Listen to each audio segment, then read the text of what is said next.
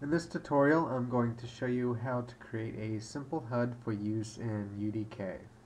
To start, open Adobe Flash Pro CS 5.5 and select to open a new document.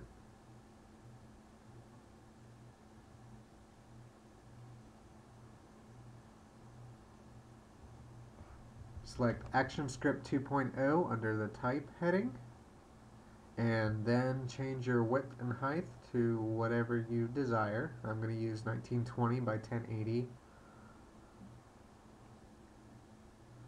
Make sure you check out other tutorials on the Guildhall wiki that'll show you how to set your preferences in Flash.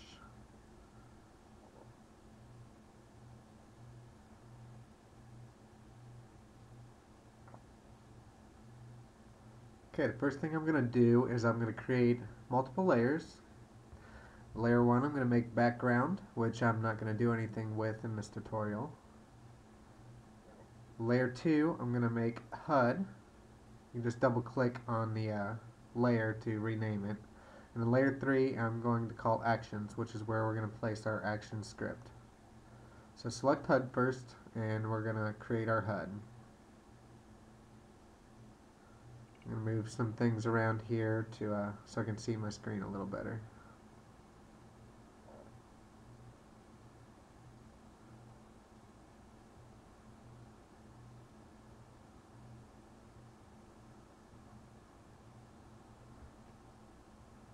The scene is where everything is going to go. This is how it'll look when you finish. So this is where you should see everything.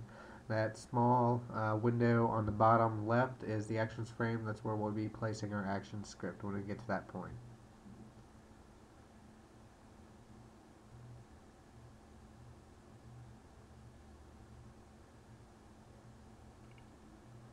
So the first thing we're going to start with is we're going to create two different areas. We're going to create area for health, and we're going to create an area for our ammo. So this rectangle options, it'll add a kind of a curved edge, as you can see right there.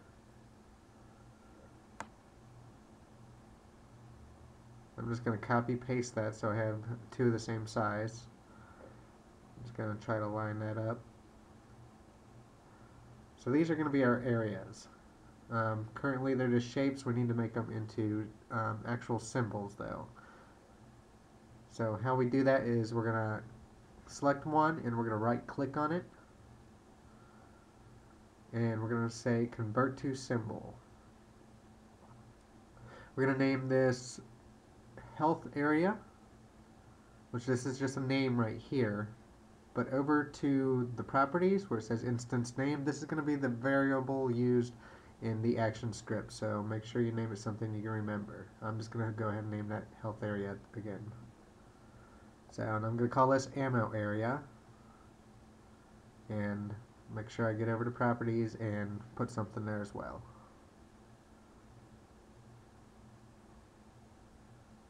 Okay, now we're going to actually go into the health area first. You do this by double clicking on the rectangle. Okay, and now that I'm in the health area, I'm going to create another layer. That way, anything I put into it, it shows up on top of the area. So I'm going to rename the backspace area, and I'm just going to rename the upper layer stats.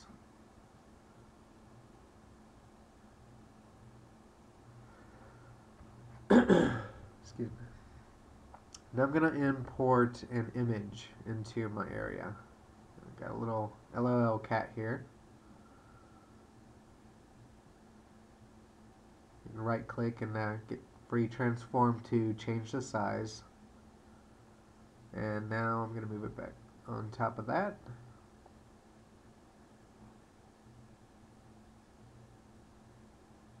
Okay, now I'm going to create, using the rectangle tool, a bar. It's going to function as my health bar. Now, got that in there.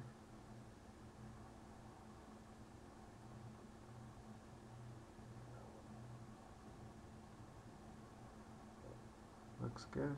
Okay, I'm going to add a text box. This is going to be the percentage for use in UDK. Now make sure you, over in the properties, you make the text dynamic if it's going to change based on script.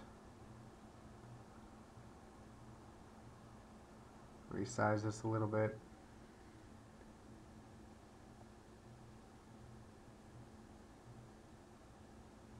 Okay, this needs a variable name as well. I'm going to call this health val. And the bar needs to be converted to a symbol, just like we did the area. And I'm going to call this health bar. And I'm going to give it its instance name, health bar as well.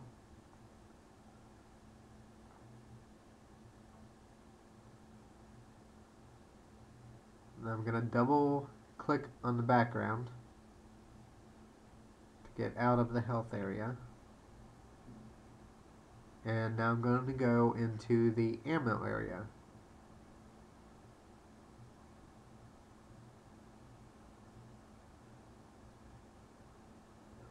Okay, I'm going to go up to File. I'm going to import another image after I create my layers.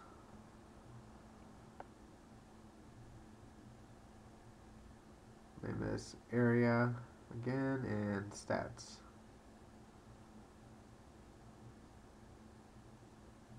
Grab my image. There we go. And another LOL cat.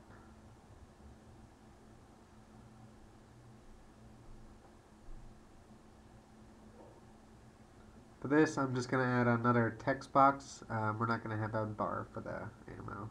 We're just going to have ammo count. And you can really just type in, just so you know, you can type in any number you want here. It's going to be changed based on your script.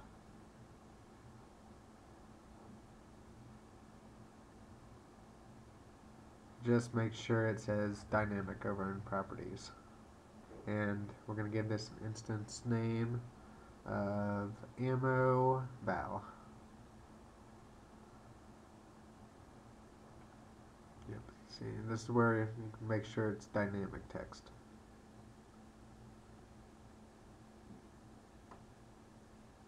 Alright, we're going to double click on the background, just like I did there. And now I'm going to import my reticle. So here's the image. And we're going to place that. We're going to convert this to a symbol. I'm going to call this reticle. And you see under registration, I'm putting that in the middle, since it's going to sit in the middle of the screen. That's where I want it to sit. And then press OK. Give it an instance name, reticle again.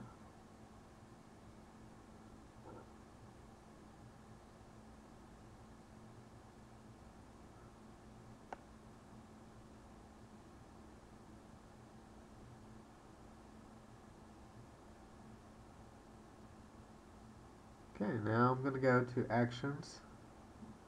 As you just saw, the Actions layer. This is where we're going to put our script. It's right here.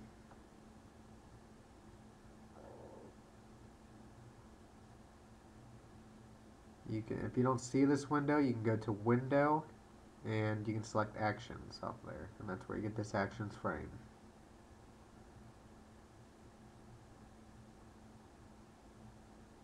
Now I'm going to go to Facebook here. Jonathan posted the script for me. This particular script angles the areas and makes my reticle rotate. There's a lot of different things you can do with this. This is just a particular one I'm using. I'm going to make sure my variables actually match the variables I used under my instance names. So health area, ammo area. This is why I said to make sure you name it something you remember.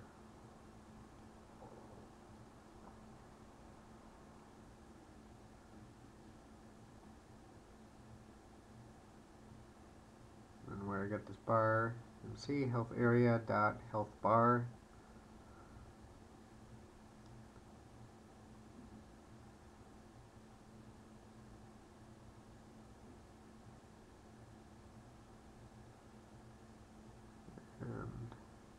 health val,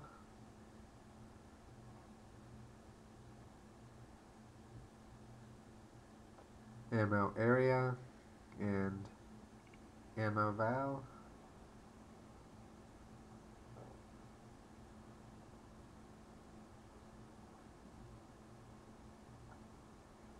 And reticle.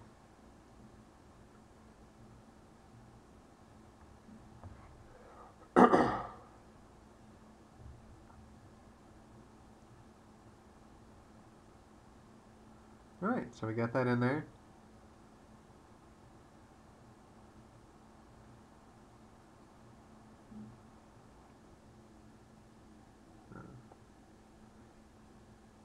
Now I'm gonna go to my Scaleform extension.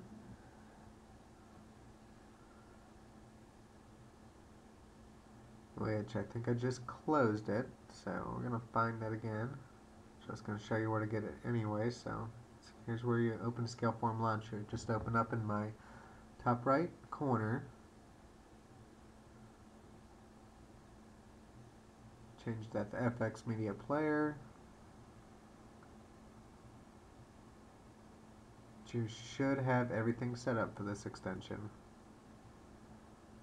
If you don't, check out the other wikis on the Guildhall wiki server.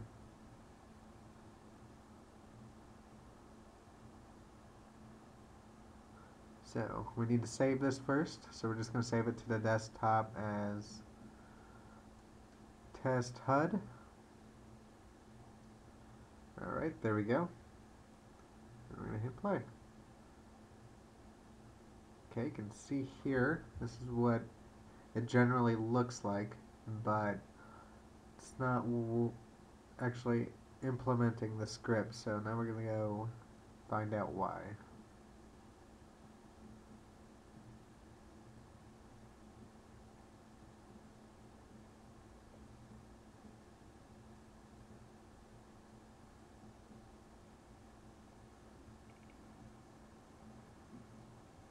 Okay, now we're going to go to Action Script. So under Action Script 2.0 settings, we need to add a folder to this listing here. So we got to these settings by going to Action Script under Preferences, which you can find under Edit, and then we selected Action Script 2.0 settings. Now I'm looking for UDK in your directory file. Okay, there's UDK 2012, development, flash, AS2, and click. Make sure you just have click selected, and then press OK. Now this needs to be at the top of the menu, and I'm just going to delete this little one here. That has to be at the top, so make sure it's about how it looks. Okay, and there we go. Hit test again, and this is what you should see.